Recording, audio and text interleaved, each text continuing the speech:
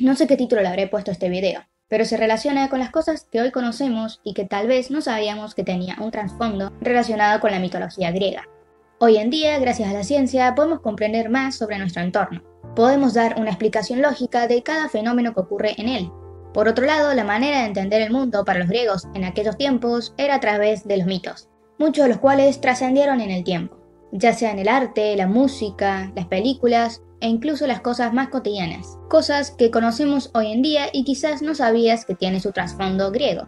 En este caso nos centraremos en algunos nombres y objetos. De todas maneras se va a entender en el transcurso del video, así que no se preocupen. Sin más dilación, comencemos. Nike y Nike. Nike es la diosa griega de la victoria, la fuerza y la velocidad.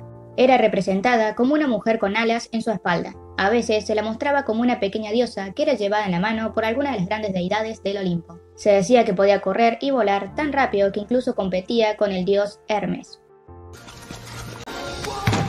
Razones por las cuales el fundador de la empresa deportiva Nike, Phil Knight, le dio el nombre de esta diosa a su marca.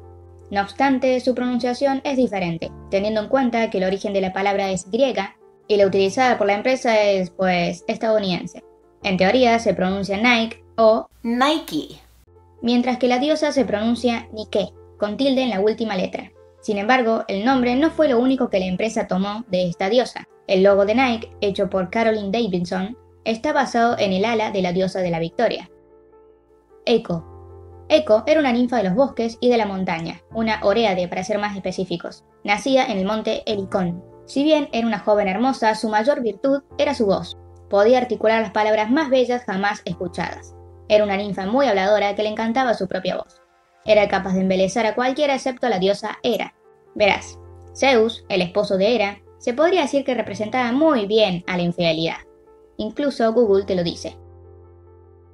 Por lo general, las ninfas son seres bellísimos y se las suele representar desnudas o semidesnudas. Se decía que representan a la mujer ideal, así que Zeus siempre las estaba cortejando entre comillas, mientras que Eco distraía a la diosa Hera para proteger, se podría decir, a sus amigas de la ira de esta diosa. Con sus bellas palabras y su grata conversación entretuvo por unos segundos a Hera, pero esta se dio cuenta y castigó a Eco. Como a esta siempre le gustaba tener la última palabra, fue condenada a repetir la última palabra que escuchase, por toda la eternidad. Se dice que tras su muerte solo quedó su voz.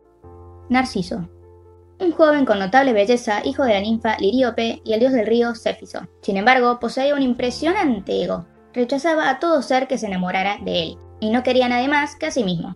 Entre los muchos seres que se enamoraron de él se encontraba la ninfa Eco, que apenas vio al joven se enamoró perdidamente. Quería confesárselo, pero al estar limitada por su maldición no podía hablar con él, por lo que aprovechó su influencia con la naturaleza y de una y otra manera le hizo llegar su mensaje. Y como ya había sucedido antes, Narciso la rechazó, burlándose de ella por ser una ninfa muda. Luego de esto, Eco se escondió en una cueva hasta morir rota de desamor. No obstante, antes de perecer, le oró a la diosa de la venganza y la justicia divina, Némesis, que maldijo a Narciso a enamorarse de su propio reflejo, por lo que cuando este vio su reflejo en el agua quedó fascinado e intentó acercarse y murió ahogado. Y se dice que en el lugar donde cayó brotó una flor, un narciso. Y mira, no sé mucho sobre flores y su significado, pero aquí dice que el narciso simboliza el egoísmo, aunque hay ciertas corrientes que defienden que al regalar narcisos podemos expresar la belleza interna y estima por uno mismo. Algunas corrientes lo relacionan con el renacimiento, los nuevos comienzos y la vida eterna, pero a la vez simboliza el amor no correspondido, un amor que nos vuelve a recordar la leyenda, la trágica historia de Eco y Narciso. Europa.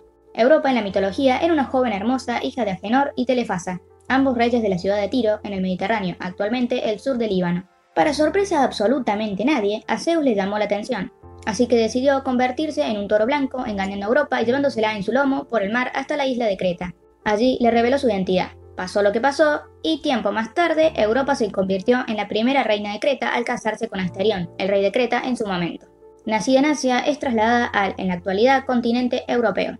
Hay diferentes versiones, pero una en específico dice que el padre de la joven, es decir, Agenor, al enterarse de su secuestro, corre hacia la orilla del mar y mirando hacia occidente grita el nombre de su hija, Europa, y por ello se lo llamó así al continente. Vara de Asclepio o Esculapio y el caduceo de Hermes. La vara de Asclepio o de Esculapio es el símbolo de la medicina. Y con razón, pues se solía decir que esta vara era el símbolo del dios griego de la medicina Asclepio, o Esculapio para los romanos.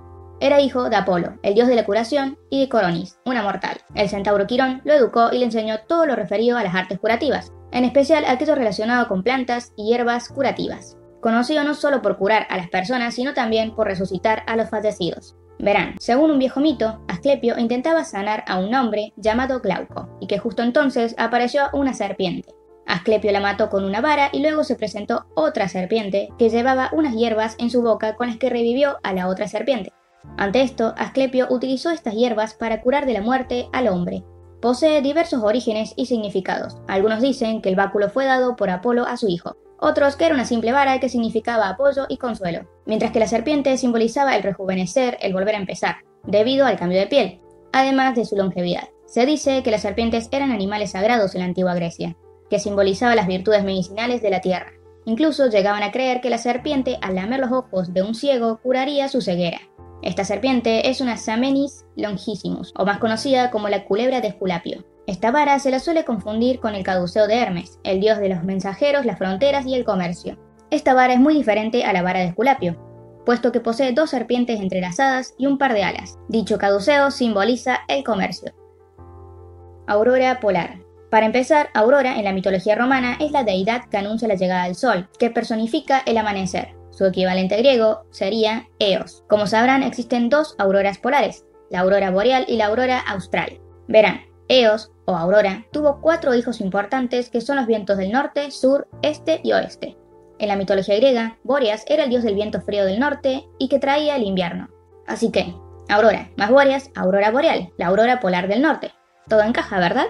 Ahora veamos la aurora polar del sur. Bueno pues, el dios griego del viento del sur era Noto, y su equivalente romano era Austro, por lo que Aurora más Austro, aurora austral, la del sur. El río Amazonas. Se podría decir que el nombre proviene de las conocidas Amazonas de la mitología griega, mujeres guerreras, puesto que durante la conquista española mujeres guerreras defendían el territorio lanzando dardos y flechas, conociendo técnicas de caza y guerra, por lo que, en su honor, el explorador Francisco de Orellana nombró el río con su nombre. Se dice que las Amazonas existieron realmente, pero esa es otra historia. Lo cierto es que existen aún más referencias de los mitos griegos en la actualidad, así que lo más probable es que haya una segunda parte. Te pido por favor que me apoyes. Sea como sea, gracias por ver y espero les haya gustado. Adiós.